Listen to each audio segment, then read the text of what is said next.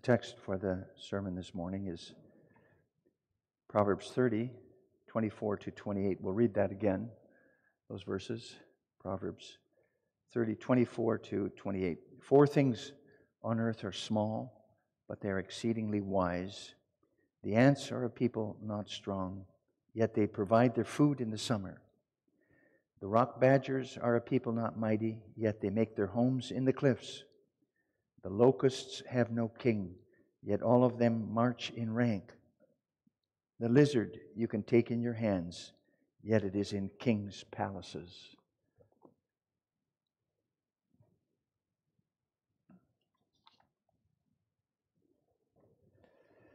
Beloved congregation of the Lord Jesus Christ, I don't know if you noticed, but all the songs that we sang have to do with wisdom, wise, being wise and wisdom. And Proverbs is part of the wisdom literature in the Bible. And that in Proverbs, it's a recurring theme, the contrast between the wise and the fool, the wise man and the foolish man. Now, with the wise person, we maybe think, first of all, of somebody who has in the first place, of somebody who has a high IQ or so. Somebody who knows a lot, has gathered a lot of knowledge, has read a lot of books, has a lot of university degrees maybe. And the fools are then people, in our opinion, maybe then people who don't have a lot of intellect or learning, haven't read much. But that's not what the Bible means when it speaks of wisdom and foolishness. In the Bible, we meet people who are very smart and learned, but who at the same time are amazingly foolish. Great leaders who are foolish. And on the other hand, you can have very plain and simple people, everyday people, who are, according to the Bible, are incredibly wise. And that's because wisdom and foolishness are not really about intelligence, but about your attitude and how you live practically before the Lord. So what's the difference? What's the real difference then between the wise and the foolish person in the Bible? Well, if you look at verse 32 of our chapter of Proverbs 30, then you see a description of someone who has been foolish. If you have been foolish, exalting yourself, or you've been devising evil, put your hand on your mouth. Exalting yourself. A foolish person is somebody who elevates himself. It's all about him or her. Like those in verse 11 of this same chapter who curse their fathers and do not bless their mothers. They don't want to listen to their parents because they think they know better than them. They say, "Oh, what do you know, Mom and Dad? I know what to do. I know what's going on in the world. I don't need anybody to tell me what to do. I can find my own way." And see, a fool is someone who doesn't want to listen to advice, doesn't want to listen to correction. But a fool goes by their own feelings and desires and wishes. We live in an age when people figure they don't need to listen to others, even that there's not much to learn from history. There's a lot of foolishness in the past. You know that these statutes of people of the past are being pulled over nowadays, and we have to do away with the past. And today people want to go by their own feelings, emotions, wishes. The thing to do is follow your heart and everything.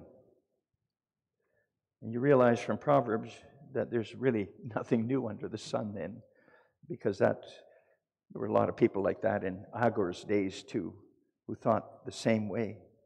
It's the attitude of the perennial fool who exalts himself and ignores reason and advice and history and goes by his own feelings and emotions. He doesn't need others, doesn't need God to decide how he's going to live, what she's going to do. On the other hand, there's the wise person, somebody like Agor, who wrote the words of Proverbs 30. We don't know for sure who this man was, but if you look at the beginning of this chapter, you see that he doesn't boast about how smart he is. He calls himself stupid. And notice that in the first verse, he declares to God that he's weary and worn out. And that sounds a lot like the preacher in the book of Ecclesiastes. The preacher if you know the book of Ecclesiastes, he tried to figure out how everything works in the world. If there's something that he could find the reason for all these things happening the way they do. He searched it all out, but in the end, it says it wearied him. All he can conclude is that everything is vanity of vanities. All is vanity. In other words, if I try to figure things out with my own thoughts and feelings, I'm not going to get any closer to figuring out the how and the why of everything in this world. I only tire myself out, and I have to accept that the wisdom of God is far greater than I can ever grasp with my tiny mind. That's also why the Apostle Paul writes, 1 Corinthians 1, that with the gospel of the cross of Christ, God has made foolish the wisdom of the world that lives without God, and shown that his foolishness is much wiser than the wisest of men.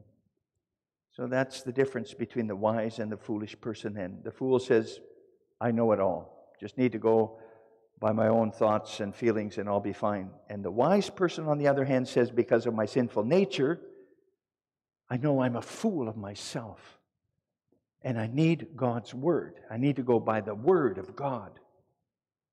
By the gospel he has made known in this fallen world. And you realize then why it says a number of times in the Bible that the fear of God is the beginning of wisdom. We sang that in Psalm 111. The fear of God is the beginning of wisdom. To humbly look to God above everything you think and feel is the beginning of becoming wise in your life. In New Testament terms, to listen to the gospel of Jesus Christ is the beginning of wise thinking and wise living.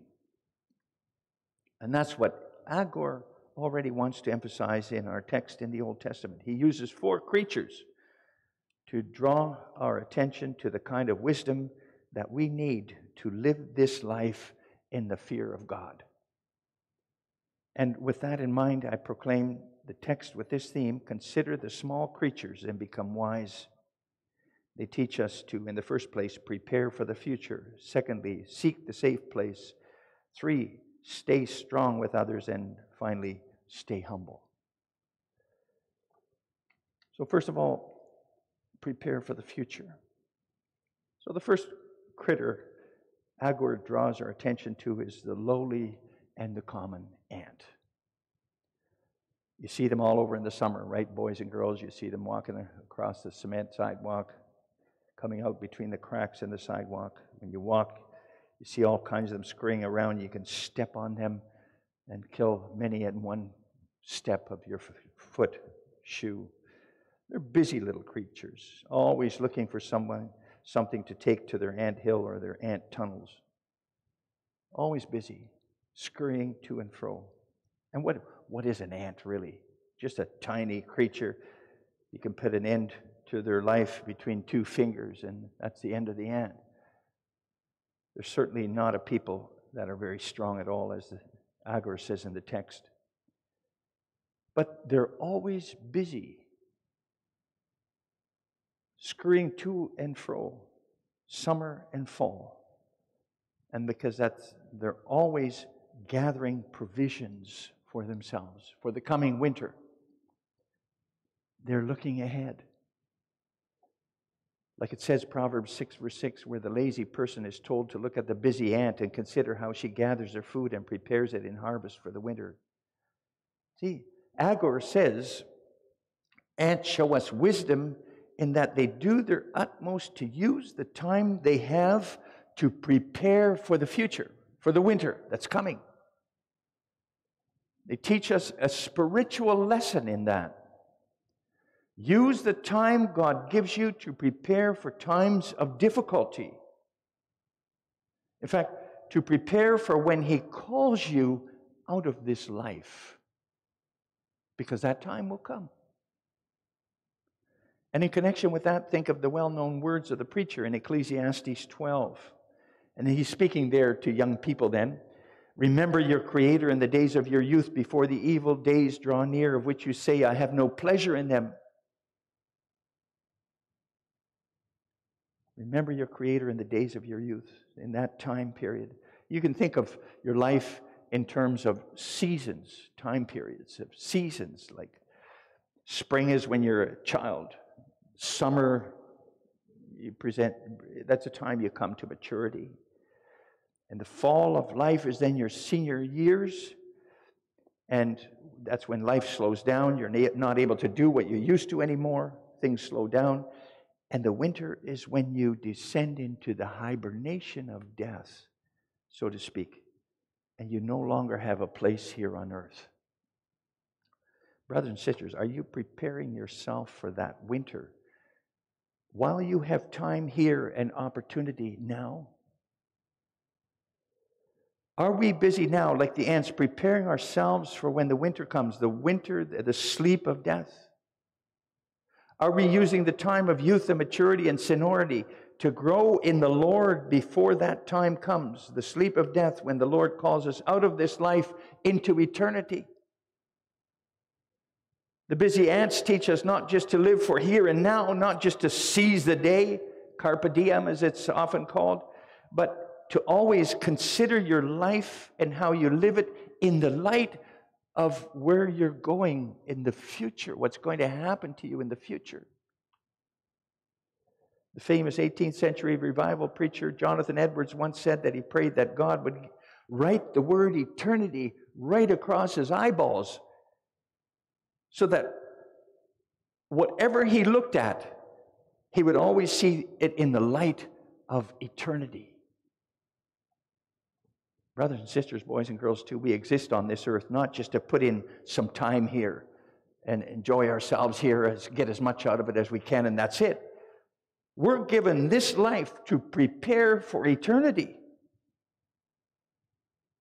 This life is the rehearsal for then.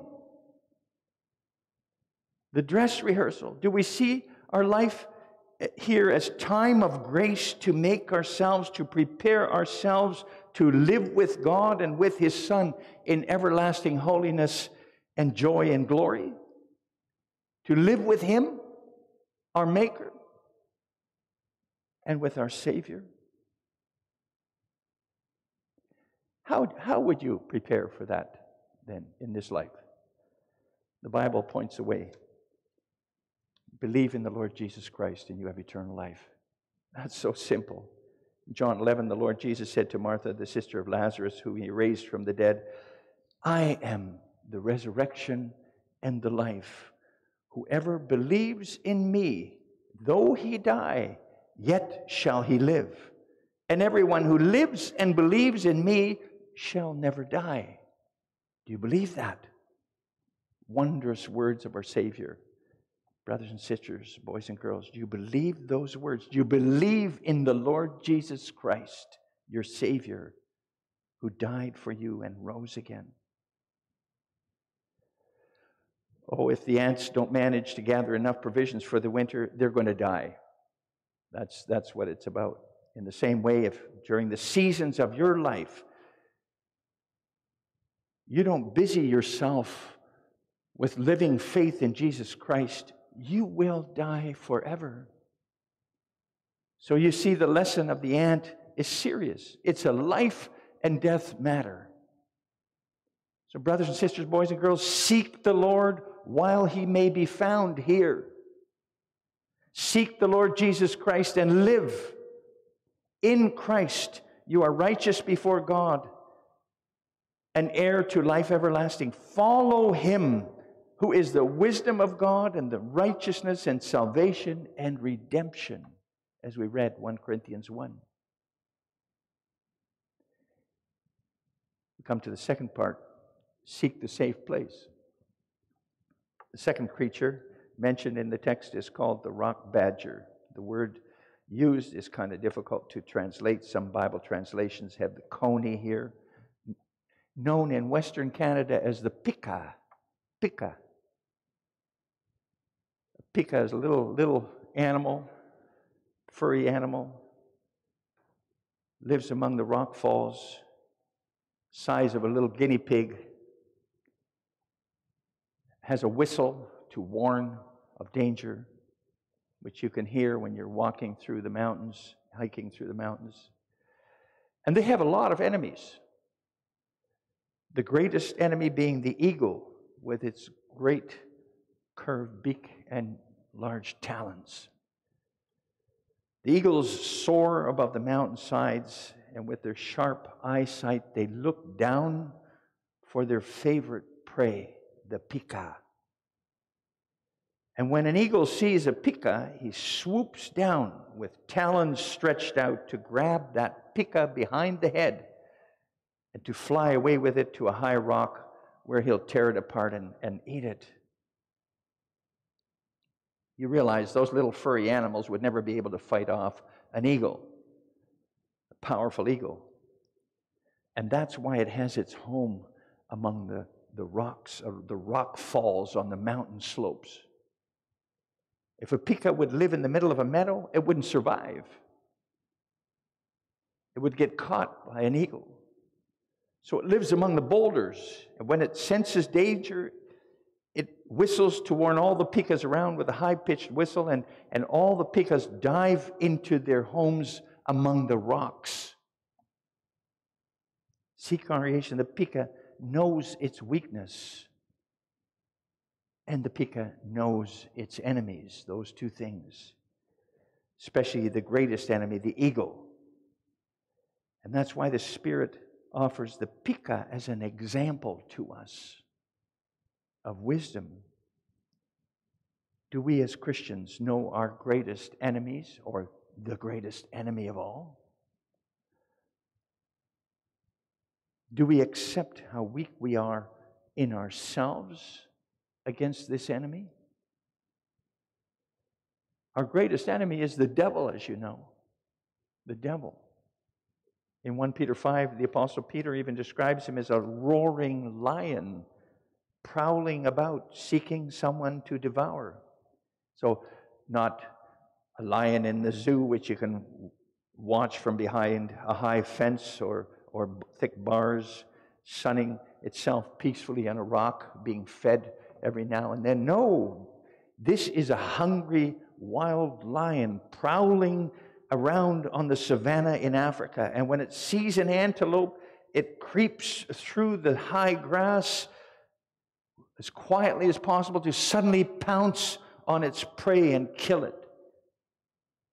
You can watch all these videos on YouTube, how lions stalk their prey. And that's what the devil is like, too. Exactly like that. He wants to pounce on you, drag you away with him to destruction. He wants to swoop on you like an eagle, take you away and tear you apart. See, Peter and also Agar understood that's what the devil is like. Remember how just before his arrest in Gethsemane, the Lord Jesus warned Peter in particular that the devil wanted to take hold of him and make him sin and draw him away from his Lord. But Peter said to Jesus, "Don't worry about that. If all the others will fall away from you, I will not. I will never desert you." And there you have the attitude of the fool. You know, he thinks he's able to do it himself. Exalts himself. Well, a few hours later, Peter denied his master and Savior 3 times. He denied him when he was asked whether he was one of Jesus' disciples. He even swore an oath, I don't belong with this man. And you see how the devil got Peter. And if Jesus hadn't prayed for him, he would have been dragged to his destruction. So the devil prowls around looking for prey, or circles above you in the sky like a sharp-eyed eagle. And not only should we know our enemies, the devil as well as the world and our own sinful nature, as we confess in the Catechism, those are the 3 enemies. We also have to realize and accept that of ourselves, we're so weak and vulnerable of ourselves. like the little pika. Think again of Peter, who was disciple, was so close to Jesus. How easily he fell. So we shouldn't think, oh, I can stand on my own. I can resist this. We shouldn't think we can fight off our enemies on our own. We need a safe place. Like the pika among the rocks. We need to stay near the rock of salvation, Jesus Christ. Like the pikas stay near the rocks too. We have to stay with our rock. We need to flee to Him who has been given all power and authority in heaven and on earth for our protection, where the devil can't go. Don't think you can defend yourself from the attacks of the evil one on your own. No, you have to build your house on the rock, Jesus Christ. Continually take refuge in Him in prayer and seeking Him in the gospel. Spending your time with the gospel. And He will intercede for you as He did for Peter. A believer never thinks he or she can take on the temptation of the evil one on their own. They run to Jesus in prayer. And by opening His Word, when temptations draw near, they know, I'm so weak, but He is so strong. Their enemies can't touch them when they go to Him, because He's their rock of refuge, their tower, strong tower. Seek your safety with Him, brothers and sisters, boys and girls. He wants you to have life, the life He obtained for you, and He wants you to have it abundantly. We'll come to the third part of the message this morning. Stay strong with others. We come to that third critter mentioned in the text, the locust. Now, a locust, you might know, is a much larger version of the grasshopper, which we know here, and you have them now. They're out now, grasshoppers. But locusts found in Africa, in the Middle East, and Asia, they live in huge swarms. And they move around in those swarms, and they eat everything that grows. Leaves and everything green. Whole fields, orchards, vineyards are completely eaten bare of anything alive. A single locust, you realize, is not a problem. But they don't come in ones and twos or even thousands. They come in swarms of millions. Darken the sky, causing terror to families and farmers who know that their crops will be completely eaten up. And it's no wonder that in the Bible, great invading armies are compared to swarms of locusts marching through the land, cleaning out everything. And people know there will be famine. But the amazing thing is that while an invading army has a king and generals, has leaders that go before them and tell them what to do and where to go, a swarm of locusts has no leadership at all. No king. There's no locust that stands out and is bigger than the others and therefore the leader of all the others. Nope. They all move together in unison. And as they march together, those locusts are strong and fearsome. And see, that is how it is with the wise. When the wise person realizes that by themselves they're weak and vulnerable, then they realize they need others too. They need others, and others need them. And that stands in contrast to the modern culture of today, right? It's all about individual rights and freedoms today. You notice some of that today when you have some people refusing, to submit to the government regulations or so, practice social distancing during this pandemic. It's all about their individual rights and freedoms. And if you think about it, our society today is more and more a collection of individuals with each person wanting to do their own thing. They want everyone to be left alone and to do what they want or feel. You're strong and you can make your life the way you want it to be. Nobody can stand in your way. Just follow your heart. live out your desires and wishes. That's the fool, of course.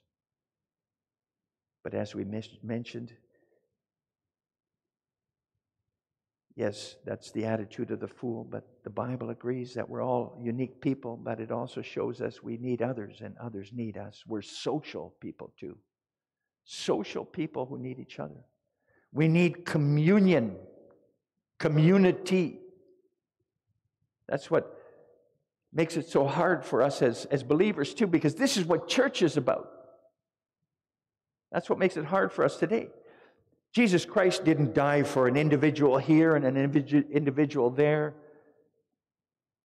No, He gave His blood for His church. And that's because He knows that we can't survive in this world on our own as Christians. We're way too vulnerable by ourselves.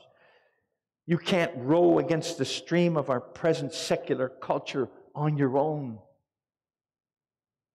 You can't keep up the fight of the faith by yourself today.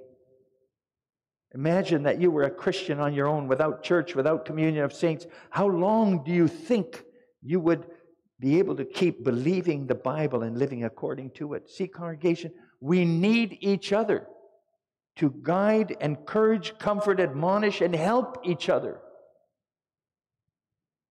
That's why we also have the deacons, by the way. To show love for each other, that we know we need each other. And that's why our Savior instituted His church. He's our King, but He's in heaven. He's invisible. And yet, we're joined together and united here as His people on earth. And together, we're strong in Him. And it's by His Spirit and Word that He now gathers, defends, and preserves a church for Himself in the unity of faith. A church that will always exist. No matter how hard people do to try to wipe it out, it will always be here. And as individual believers and as individual believing churches, we seek each other out because we all need each other. And now we come to the last part of the text, stay humble. Stay humble. The last creature Agur uses in the text to impress godly wisdom on us is the lizard. In warmer countries, you find lizards all over, on the walls and so on. If you're quick, you can catch one and hold it in your cupped hands. Hold the lizard, as the text describes. Hold it in your hand. But they're not warm, cuddly creatures that you'd actually like to hold on and clutch to your heart. They're cold and scaly with long tongues that flick out like the tongues of snakes. Loathsome, actually. Lowly creatures. And as Christians, we're like lizards in a certain way. There's nothing warm and lovable about us. We're poor, miserable sinners. And according to worldly standards, we're weak and foolish nobodies, as it says in 1 Corinthians 1. Loathsome to the world. And yet, the apostle says there, God chose what is foolish in the world to shame the wise. God chose what is weak in the world to shame the strong. God chose what is low and despised in the world too, so that none of us might boast in the presence of God. And that's why the Lord Jesus stated more than once in the Gospels that he who exalts himself will be humbled. But the one who humbles himself will be exalted. And that's what following Jesus Christ means. He humbled himself even to death for us. How then could we exalt ourselves and think we know better than what God says in his word about how to think, speak, and live? How to be saved in Christ. And congregation, that's why the Apostle Peter writes, 1 Peter 5, humble yourselves, therefore, under the mighty hand of God, so that at the proper time he may exalt you. Just follow your Savior in being humble. Even if what you stand for is despised by the world, loathed by the world, what you stand for. Continue in humility with Jesus Christ, even if that means that there are others who look down on you, who consider you a scaly, slithery, loathsome lizard. Because in the end, you will be found in the king's palace. You will be exalted. You will, because of grace, be found in the palace of the King of Kings. So the lizard tells us not to think too highly of ourselves, but to be humble in your faith, lowly. Walk with the Lord Jesus as He did. And by His grace, you will in time be found in the King's palace, in the presence of the King of Kings. In conclusion, then, the Spirit through Agur instructs us to consider those four creatures and to become wise. Follow the gospel rather than your own reasonings and feelings. And if you do that, then you will, like the ant, prepare yourselves here for the future. You will seek safety in the rock, like the pika. And you'll stay strong with others, like the locust. And finally, you'll seek to be humble, like the lizard who ends up in the king's palace. Amen.